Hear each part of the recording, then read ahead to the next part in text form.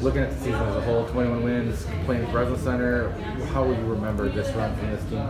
Yeah, I'll always remember this season. I mean, I got to play with my best friends, my sister, under a great coach I've been playing for since I've been little, and you know, it's been a ton of fun. This is where we, this is where we expected to be.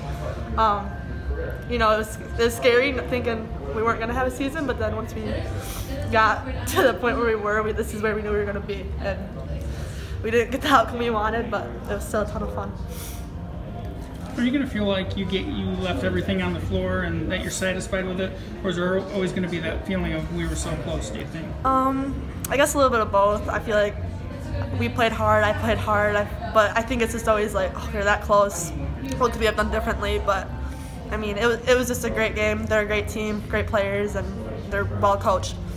How quickly did your career go for you? I mean, I'm sure for opposing coaches it seemed like forever, but yeah, trying to stop you. But how do you kind of put a cap on that on that fantastic career that you had?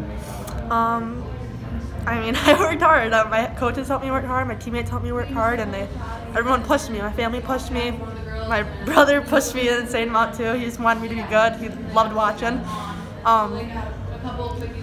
Just everyone was there for me to push me hard and help me be a good player. And it's just gonna be fun to remember and know that I left some records at Kent City too.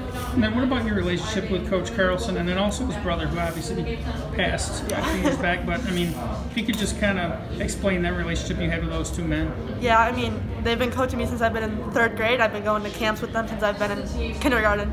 So, you know, they've always been right there. They've always been pushing me hard, and they just have that relationship where they can love on you and push you. So you know that they love you like family, but that they're going to push you hard, and that's what makes them a great coach.